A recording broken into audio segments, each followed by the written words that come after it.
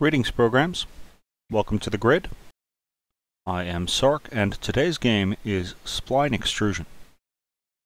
So, this is a neat little tool if you want to develop some organic geometry very quickly. You want to make, like, I don't know, fingers or the branches on a tree or something similar to that. So, just get right into it. I'm going to get my cylinder tool. I have it set for 6 sides at the moment.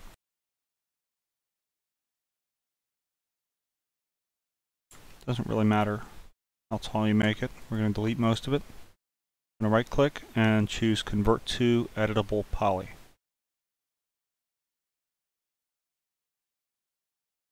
We go into polygon mode. That's number 4 on your keyboard. Select most of it. Delete it with the delete key on your keyboard.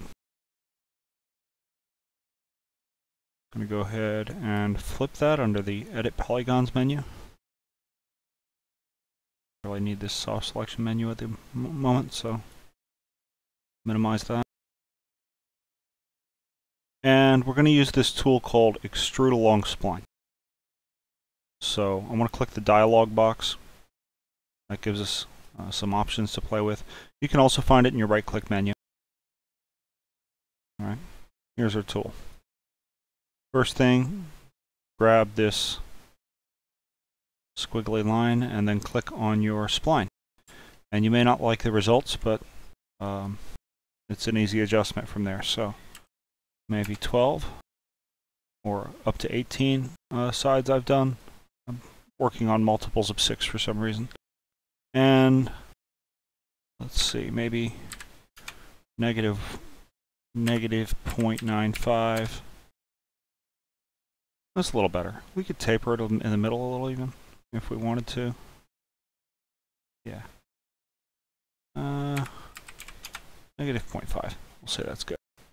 Press the checkbox. So next bit is to have this branch come out from here. I like to look for a spot where there's a cross. It's easy to put a circle on that and keep everything sort of aligned.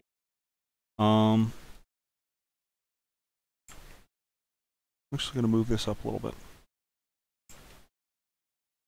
Doesn't have to be dead on, just has to be in the vicinity. Missing my scroll wheel here, so that's a horror. We're going to add a loop, right? So there's a couple ways to do that. One is to select all the edges that you want to cut through, and then open the Connect tool and hit OK. And there's a button you can press, I think, to sort of make sure that it kind of stays aligned. There's like a set flow. Yeah. So you can press set flow, and what's nice there is you end up not sort of ruining the curve of your geometry, right? So that's an option. Let's go back. Let's do it another way. Another way, I guess, is this really cool Flow Connect tool. I've never used this. Let's just select all our edges and press Flow Connect. It's like I knew I was going to want to hit set flow ahead of time. So that's pretty cool. Another trick is this Swift loop. Let's just let you drop a loop in anywhere. And again, I guess you would hit set flow afterwards just to keep things that way. But anyway, now I've got my rectangles are now squares, right? These are now roughly as wide as they are tall. It doesn't have to be exact, but it's better if they're approximate than if they're, like, you know, really distorted. Then you're going to go into vertex mode. You're going to find your cut tool, and again, this is something you could find through your right-click menu as well. All right. Deselect all my vertices. Get my cut tool, kind of face this, and sort of cut out an octagon, right? So there, there, there, there, there, there, there, there. Right? Doesn't have to be perfect. Looks okay. going to take these two vertices and I'm going to pull them back a little bit. But I want them constrained to the face. So when I pull them back, they don't really distort the shape of things. I just want them to kind of flow around this a little bit. And that'll make our lives a little easier. And then I'm going to select these with the Control key in polygon mode. And pull this out a little bit. Oop. Turn off our face constraints. Yeah. That looks okay. We could even snap to planar. I don't know if that's a great idea. Look at that.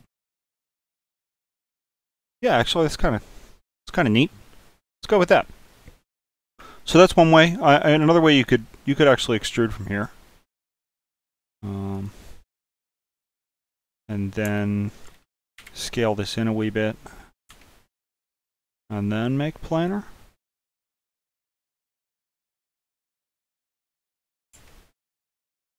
Yeah, maybe that makes more sense. And then you can always move it around a little bit afterwards if you don't love it.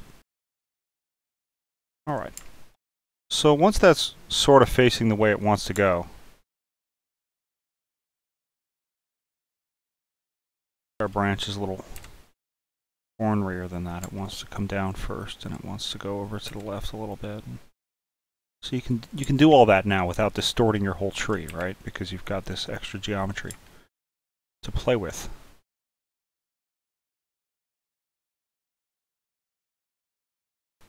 These branches link to each other. So, and then you can kind of do it all again, right? And then figure out, oh, this one maybe wants more, you know, because there's some finer detail there, and so forth. But that's it. That's all I really have to show today. I thought that might be helpful to some of you if you're doing some organic modeling. All right. Good luck. Have fun.